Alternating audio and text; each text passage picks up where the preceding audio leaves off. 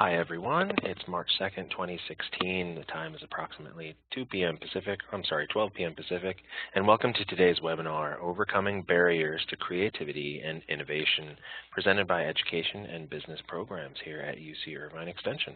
I'm very glad you could all join us today. Thank you for virtually being with us. So to begin, full disclosure, this webinar session is being recorded and the archive of this session will be available within 24 hours. If you signed up for this webinar through the UC Irvine Extension Free Events website, you'll automatically receive an emailed link to this recording once it's posted, which again will be sometime bright and early tomorrow morning. If for some reason you don't receive that emailed link tomorrow, you can access the archive manually by going to uci.webex.com, clicking on the Event Center tab, and then selecting View Event Recordings. A lot of webinars will be listed, but simply search for the title of this webinar or the first couple words of it, which in this case would be Overcoming Barriers, and you'll find it on the list provided. But rest assured, the email will go out tomorrow morning, and the link will also be posted on the UCI Extension website on the Business Administration and Human Resources program pages in the very near future.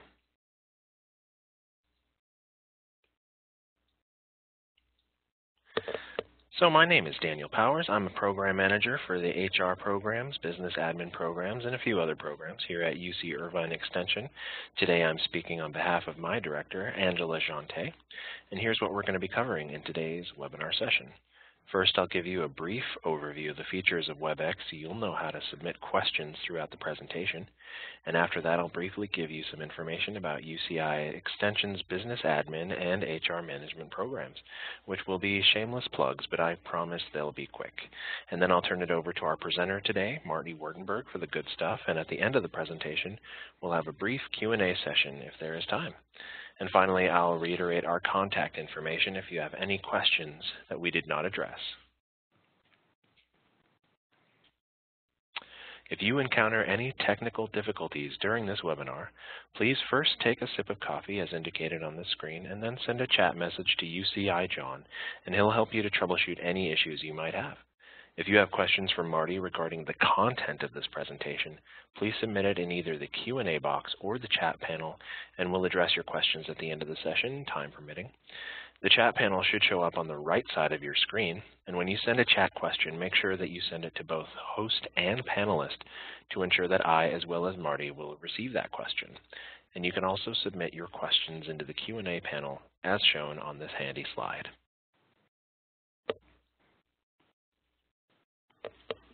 So let's talk real quick about a couple programs tangential to today's topic, the Human Resource Management Program and the Business Administration Program.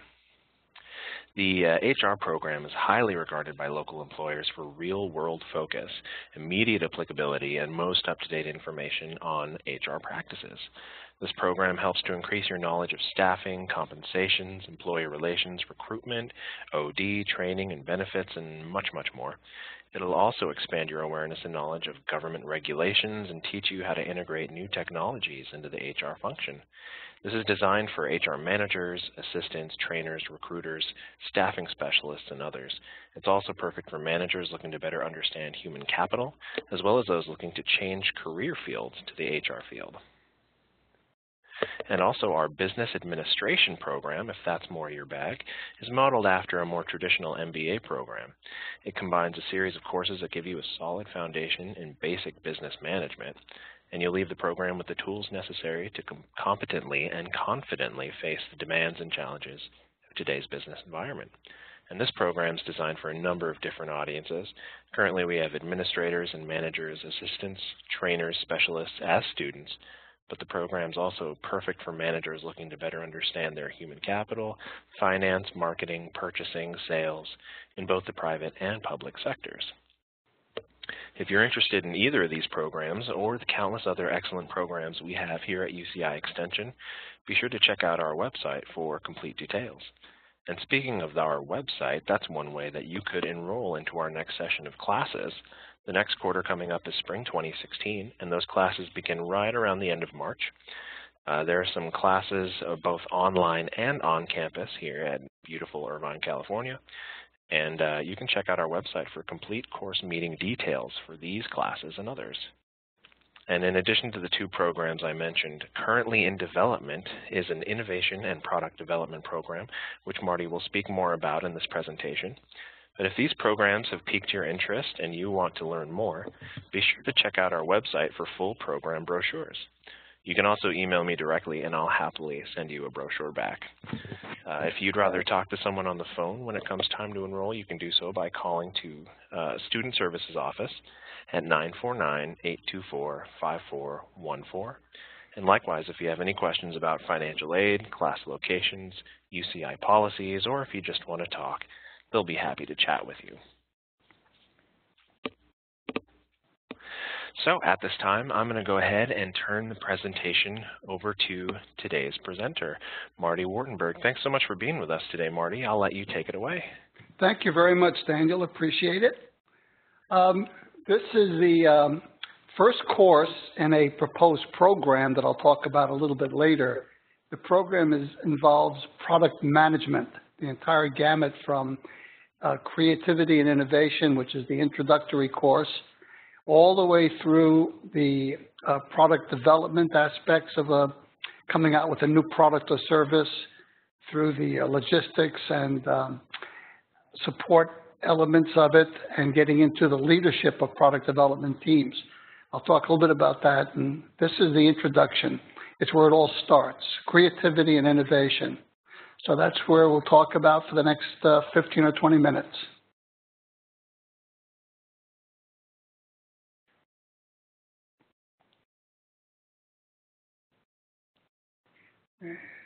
And while we're waiting for the slide to change, we have offered this program for many of our international students, and this is the first time we're offering it for our domestic students.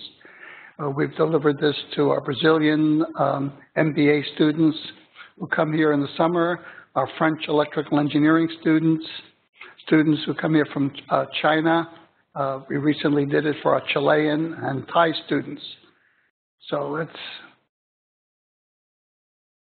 a little bit of a glitch. It's not advancing, Daniel. All right, let me see what I can do. One second. Okay. Okay. Do you see the next slide?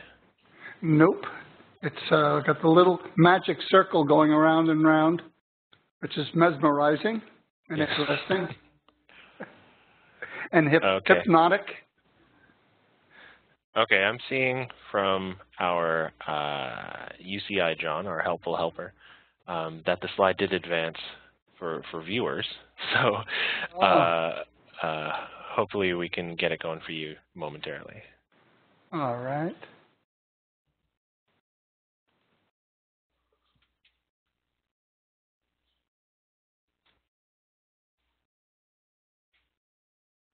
No dice, huh? Okay, well, let me tell you what people are seeing. They're seeing the overview of the Creativity and Innovation course, and basically the list of topics for today. What is creativity? What is innovation?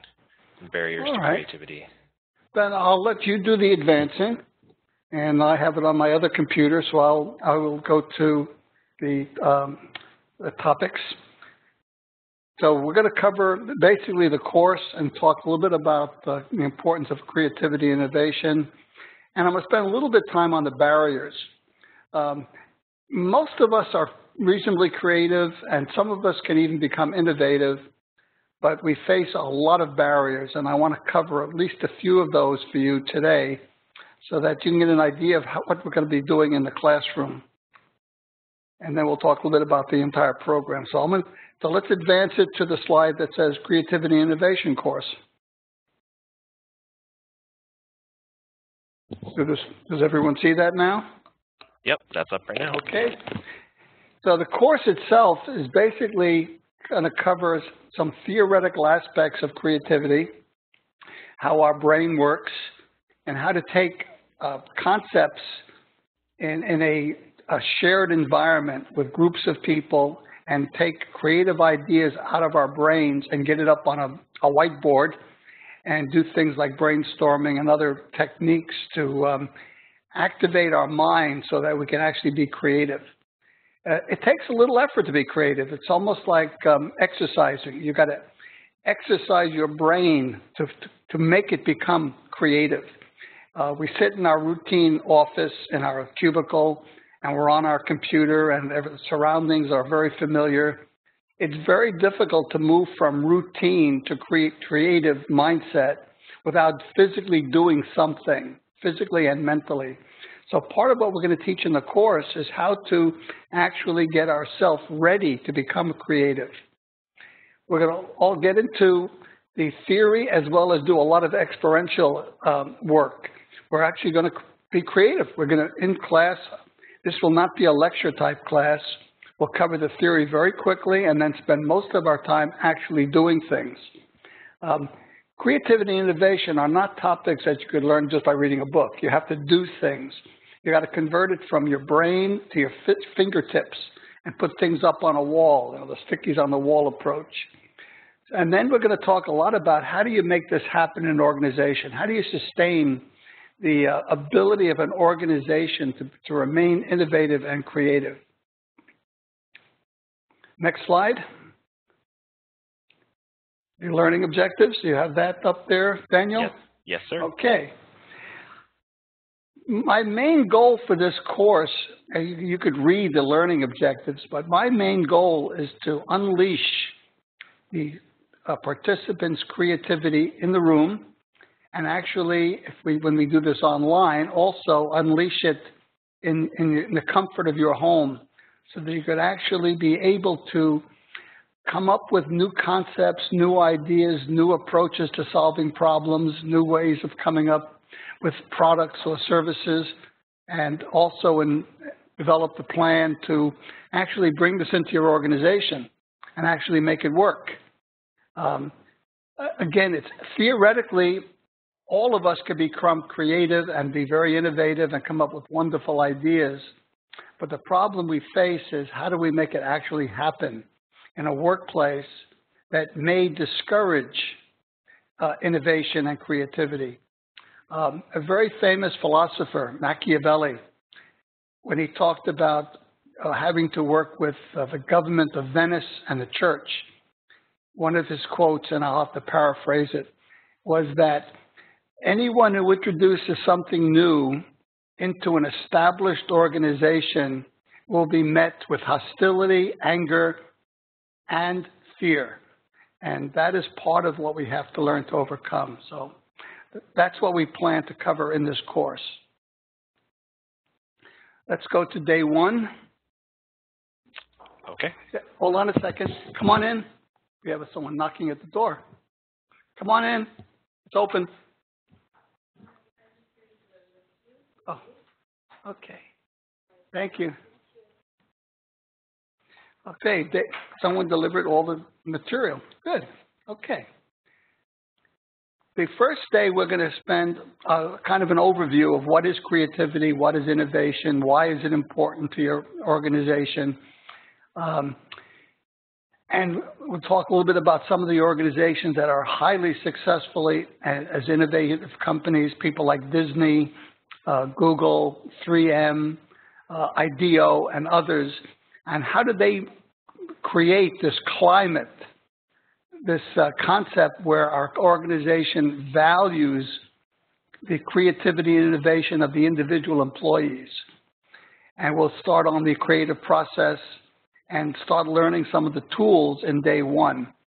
And the next day, on day two, we're going to get into some of the advanced methods. I'm sure all of you are familiar with the typical process of brainstorming, which we'll cover quickly. But we're going to get into alternatives to brainstorming. There are other methodologies out there. In Asia, the Japanese particularly have created a whole series of new methods for brainstorming. One of them is called the Lotus Blossom approach, developed by Matsushita Industries. Others were developed by NHK, the giant telecommunications company in Japan.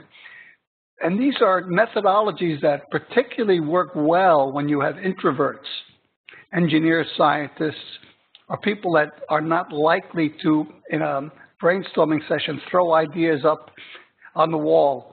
They are more reticent about doing that. And so some of these Asian techniques allow us to be able to take from our introverts, get their good ideas. So we're going to get into some of the alternative techniques. There's a technique called Scamper, another called De Bono's 6 learning hats that I'll show you in a minute. And then we're going to get into the barriers. And these are barriers include ourself, our organization, and others. And the last thing we're going to cover on day 2 is how do you build a process to encourage and allow and grow an innovative culture in an organization.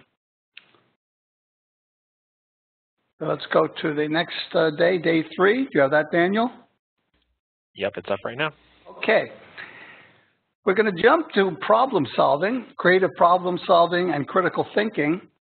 And that's going to get us into how do we take, and again, every new product and new service, a change in how we do our work is usually in response to a challenge. We or someone recognizes that a problem exists, and the problem could be it costs too much money, it's not fast enough, it's not cool enough, it's not sexy enough.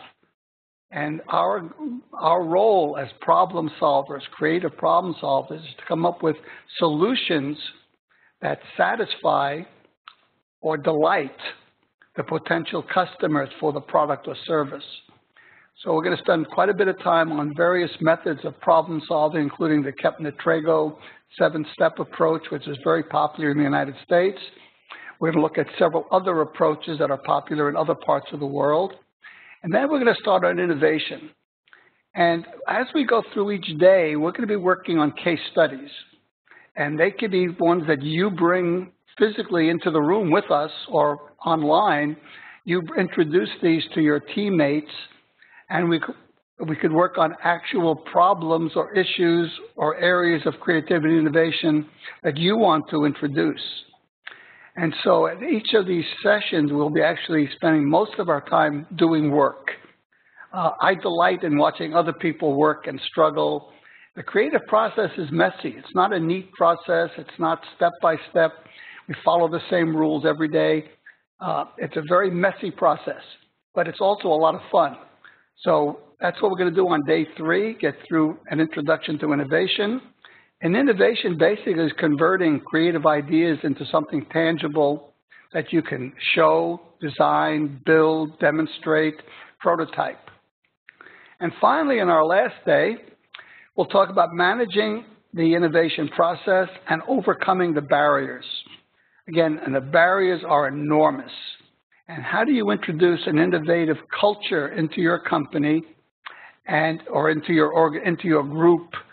And how do you transition innovation to new products or services, which gets you ready for the next course in product development?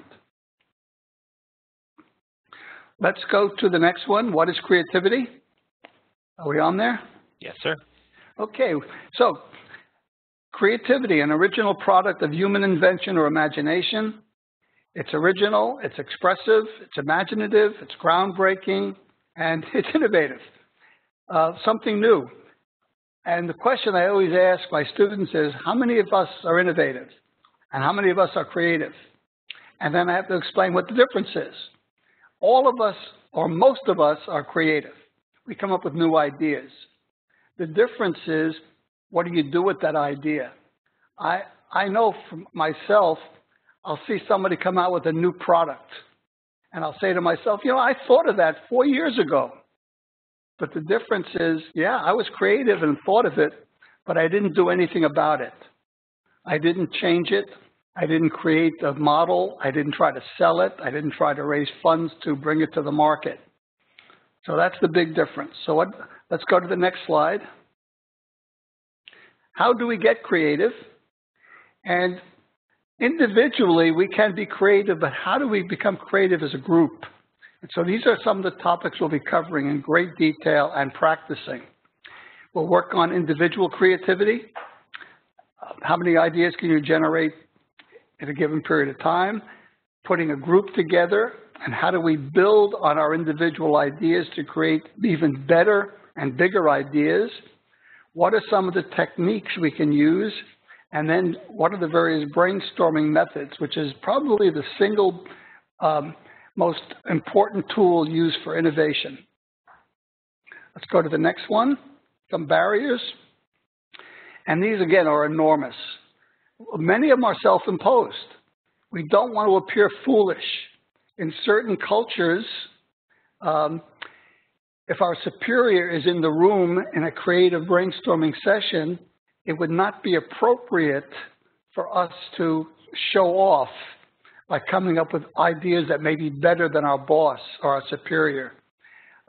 Certain societies, we discourage individual and go more for group creativity. So there we have to modify our approach to reflect the society and the culture we have to work with. And finally, there's our organizations. Some organizations are open to new ideas. Some organizations are absolutely closed to anything new that hasn't been done here before. So again, we're going to work through all of these barriers and talk about how would you in your own organization overcome these, both for yourself and for your organization. Let's go to De Bono 6 Thinking Hats. This is one of my personal favorite approaches to innovative and creative thinking. And De Bono was a psychologist who came up with this idea many years ago. And the idea is that in a group, if everybody is the same, if we're all wildly creative without thinking about facts or barriers or logic, we'll end up with a lot of chaos. And if we have a group where everybody is logical and rejects intuition, then we're going to have a group that basically will never do anything. So the idea in De Bono's 6 Thinking Hats is that we assume personas. And so we have 6 people or 6 personas. You could do it with 3 people, so you may have to wear 2 hats. You have 10 people, you could share hats. But each hat represents a personality that you assume, a persona you assume for the brainstorming session. So the white hat represents information and facts. And that's what your role is. Just the facts, nothing but the facts. The red hat, feelings. I feel good about that idea. That idea turns me off. So you're allowed, so again, we take turns and we rotate the hats around. So different people get to assume different personas. It allows, again, for different personality types to assume a different role and a chance to be expressive and creative. It's one of the more popular approaches in creative thinking. Let's go to the next one. And we talk about creativity. And we look at who's creative. And again, if I gave you a test and I asked you these 4 questions, pick one of the following: 4-year-old preschoolers, 8-year-old 3rd graders, 17-year-old high school seniors, and finally, 20 to 50-year-old managers and business people. Who would you pick?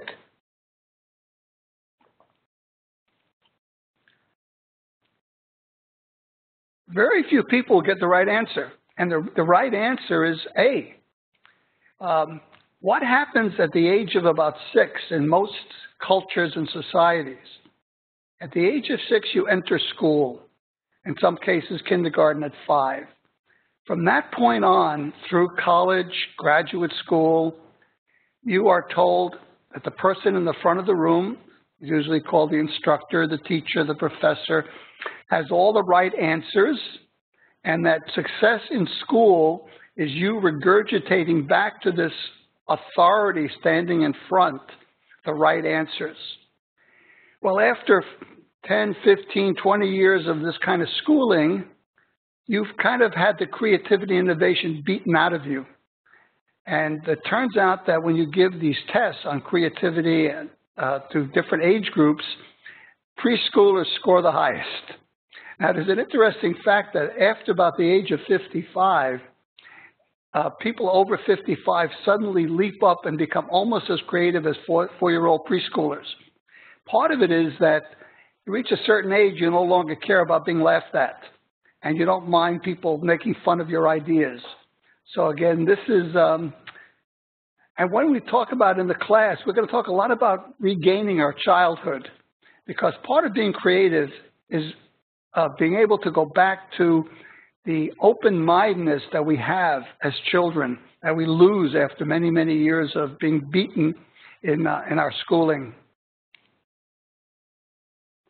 Let's go to the next slide, innovative thinking. This is the beginning of a quote by one of our great thinkers, Professor Drucker at the Claremont Graduate School. He passed away a few years ago, but this is one of his quotes, and on the next slide, another part of it. Innovation will be the single most important factor in determining America's success through the 21st century. In today's world, we cannot, as the United States and other developed nations, we cannot compete with the rest of the world on cost. Everybody in the world has high quality. You can go to China, you go to Japan, you go to Malaysia, India. We can get quality products. The edge that we have is our ability to be creative and innovative and churn out new ideas and new services quicker than anybody else. And so on the next slide is the rest of the quote from Peter Drucker. And he says that, and one of the interesting things is that effective innovation, which can benefit business, and he defines effective innovation as the timely and efficient implementation of new ideas that result in significantly increased revenue and profits. For those of us that are in the business world, creativity and innovation that do not lead to process improvement, improve products, improve services, new products and services that did not exist before have no value. If they don't end up where we could sell it, rent it, lease it, and have people use it and pay us money, creativity and innovation is interesting, but won't solve our problems. Let's go to the next slide. Business mantras are changing. Over the last 50, 60 years, we really have moved through quite a gamut of movements, programs du jour. The big change in the 70s and 80s is the United States and other developed countries learned to be quality sensitive. We learned from our good friends in Japan through the Toyota production system how to make our cars better. We all learned how to become good with quality. And today, quality is no longer a competitive advantage. Everyone, you need good quality just to get into the game, but it won't win the game for you. Then we went through the 90s and the early 2000s. We got the concept of agile and speed and quickness. And we learned to get through our phase gate processes quicker. We learned to use agile methods to get products to the market quicker. And then we went through a period of what's called EOQ, economic order quantity of one, highly customized products. Personalized medicine. Pharma companies actually developed medicines specifically for individuals. We do products specifically for an individual. Cars, shoes, bicycles. All of these things can be productized for an economic order quantity of one. But the mantra now is innovate and commercialize. Come up with a new idea and get it into the marketplace as quickly as possible before somebody else does. Let's go to the next one. Impacts on innovation. There are a lot of areas where innovation helps our companies, and we can innovate how we're organized. We can change our organization structure to become more competitive, break through all those silos of organization structure that we learn about in our human resource program. We could innovate how we conduct business, and you look at all of the businesses that have come out of web-based and out of the smartphone, things that would not have existed without these breakthrough technologies like Airbnb and Uber and Lyft. The whole concept of Amazon would not have existed without the invention of the internet. So again, our business innovation coming from breakthrough technology, We can innovate in how we produce our products. We can innovate in marketing. In process, again, Lean Six Sigma is the single most popular innovative product process innovation. But I have to warn everyone, and I have good friends who are Lean Six Sigma practitioners, is that you can go too far. You could lean an organization out to the point where there's no wiggle room for innovation. You could Six Sigma things to the point where there are no, there's no slack. And some people think that's a good thing. Well, innovation and creativity, again, are messy. Try to put an ISO process, an ISO 9001 process in research. How do you quantify and document the thinking process, the new development process of creativity? Very difficult. Let's go to the next one. What prevents the magic of innovation from happening? We look at other organizations and we say, how did Google get to be innovative? How does Apple retain its innovation? So one way is to look at what do they do? And so we're going to cover in the course, how does Apple hire? What's their hiring structure? What does Google look for in terms of the kinds of people it wants to hire? The Disney Imagineering approach for hiring. Because that part of it is creating a structure, an organization, and getting in the kinds of people. And when you talk to people at the Disney organization, they talk a lot about diversity. But they don't talk as much about diversity as we do here at the university in terms of diversity of age, race, color, national origin. They talk in terms of diversity of the thinking process. They want people who think differently. You can have people from 10 different countries, and if they all have the same background and think the same way, you're not going to get creativity and innovation. So let's go to the next slide. We'll talk about some of the barriers that we'll be covering a lot. One is very typical, rejection of new ideas from a junior person. What do you know, kid? You're only 22 years old. I've been here for 30 years. I know more than you.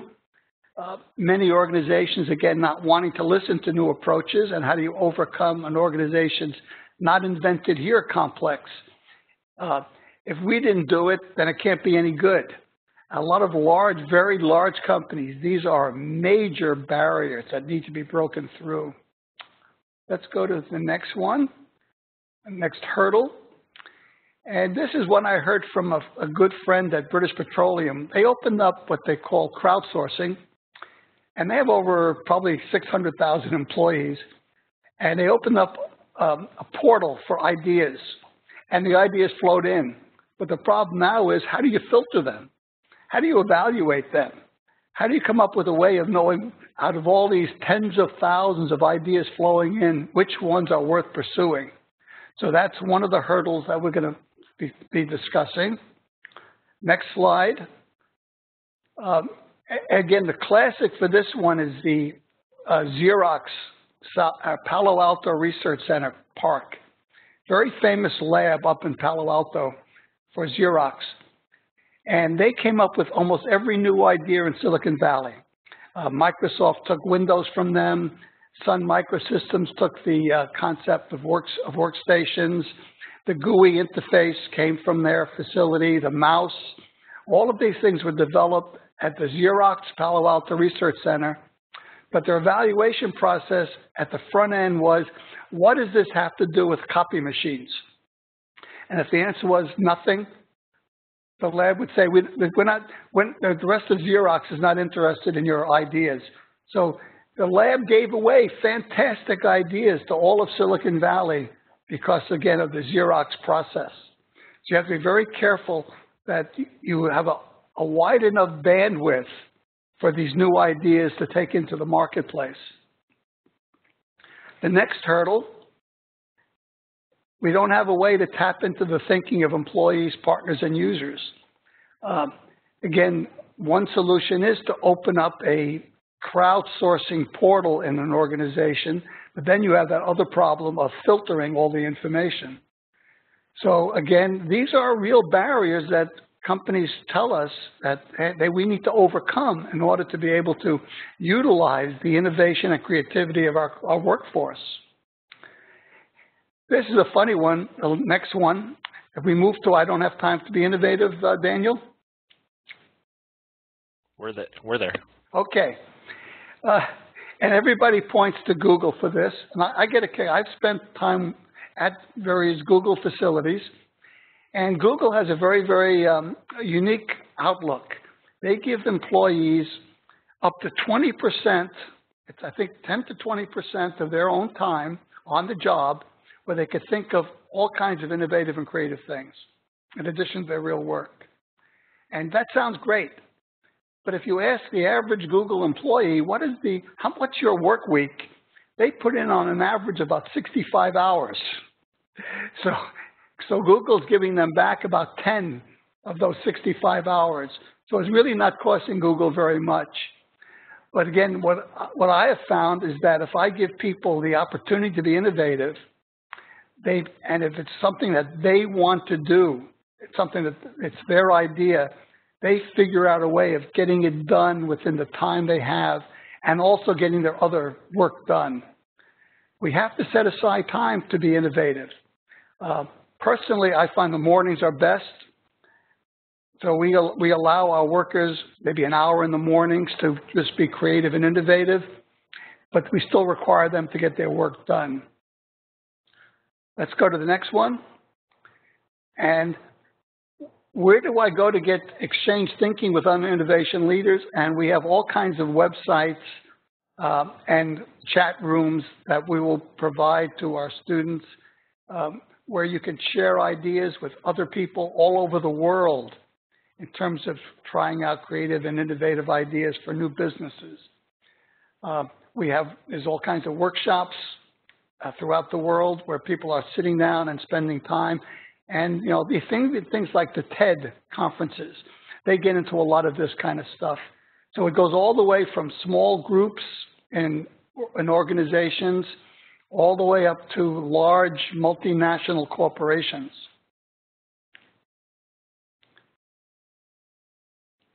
This, I think, is the last one. We have no way to track innovation, progress, or success. One of the things we've tried to come up with is the metrics for innovation. How do you prove to your management, especially to the chief financial officer, that innovation has a payoff in terms of financial return on the investment in labor and materials?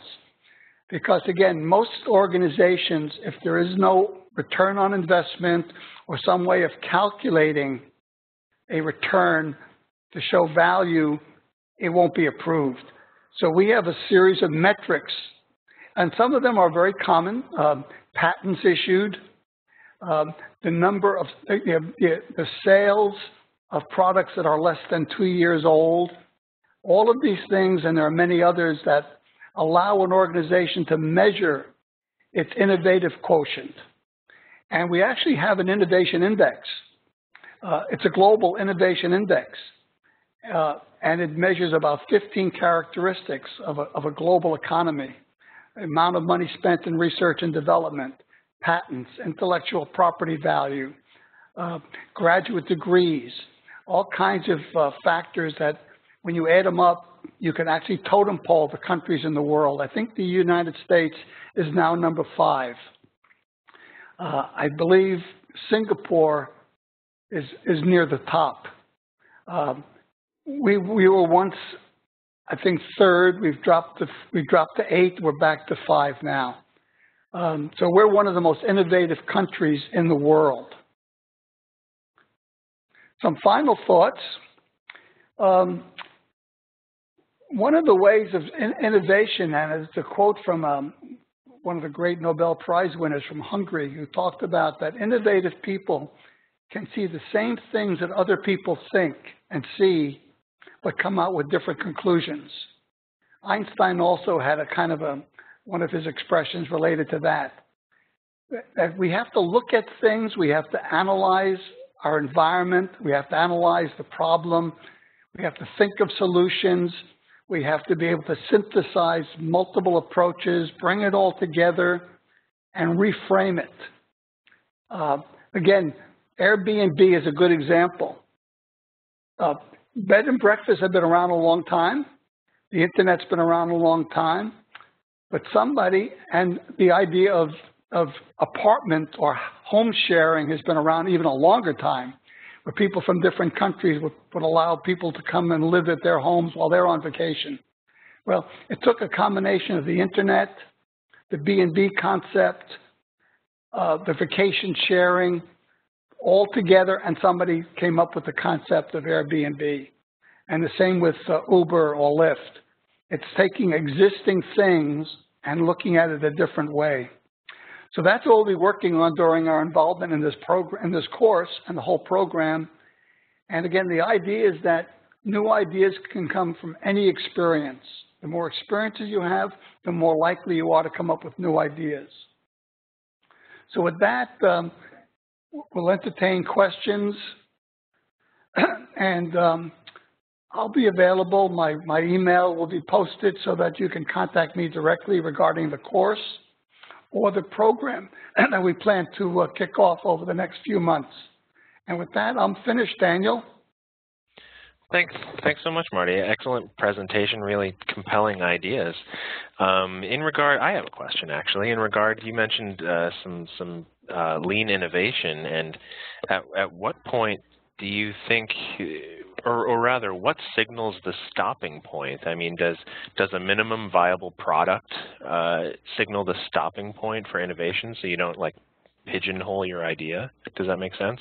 Well, the concept of an MVP, or the minimal viable product, is to get something into the marketplace quickly, without all the bells and whistles that most people don't really need or want. The key in lean is when you try to lean out a process, you're taking out all of the waste. Well, when you're being creative and innovative, you don't know what the waste is. One of the great innovative companies was brought to its knees by a Lean Six Sigma practitioner. The company was called 3M. For many generations, they were considered the most innovative company in the United States. Well, they brought in a new chairman who came from General Electric, who was a Lean Six Sigma expert. And he basically told them that all research and development, all research projects must show a potential payback before anybody could work in them. Well, if you work in research, you don't know which idea is going to have payback. And the idea is that you may try out 5 or 10 things in the hope that 1 or 2 will make money for you. So when people come in and do ISO 9001 or Lean, where you want to be able to document that everything you're doing is not muda or not waste, that works fine once you have in the product development phase where you're actually designing and building the product, but not in the thinking phase. Thinking is messy. And so trying to apply any of these process methodologies during the creative part of the process is usually counterproductive and basically eliminates new thinking. Again, the pharmaceutical industry went through this when they pursued ISO 9001 and applied it to their the research part, the discovery part of research. They basically shut down their research labs and had to go to outside researchers in order to get new products into the pipeline. So again, we have to be very careful. If a little lean is good, is more lean better? It's the same argument you have. If 2 aspirins will cure your headache, what will the whole bottle do to you? So again, we have to be very, very careful regarding these process methodologies and their impact on the front end of the creative process. And speaking of the front end of the creative process and building on what you just said, is a potential barrier to the creative process, the process itself, as in like you can be creative up into a point and then you have to move forward with your idea? Yeah, one of the things that we use in the class that I'm going to introduce the students to is a company called IDEO. They're probably the most innovative product development company in the world. They're up in Palo Alto and they have offices around the world. And they have a process, and it's called organized chaos.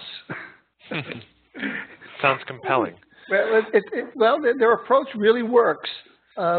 They were very popular on a 60-minute segment a number of years ago when they actually showed how they develop new products.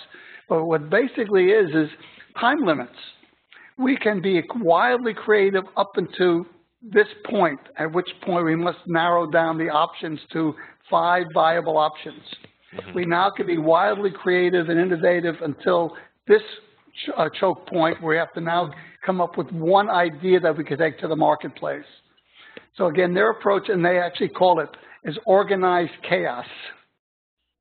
Excellent. We'll have to look that up, organized chaos.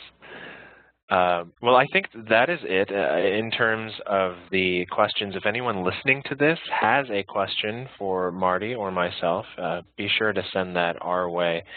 I'm gonna throw up the contact information on the screen right now. It's a little bit glitchy on that slide, I apologize, but you get the general idea. There's my director's contact information, mine as well. In case you want to send me a postcard, there's a snail mail address, and be sure to check out our website as per usual, unex.uci.edu.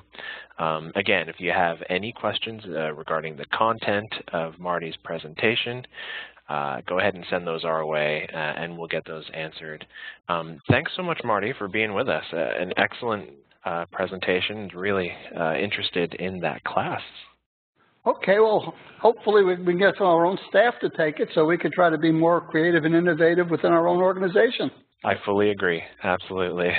Well, thank you, everyone, for listening to this presentation. If you're listening it as a recording, thank you, and have a wonderful day. Thanks again, Marty. Okay, take care. Bye-bye.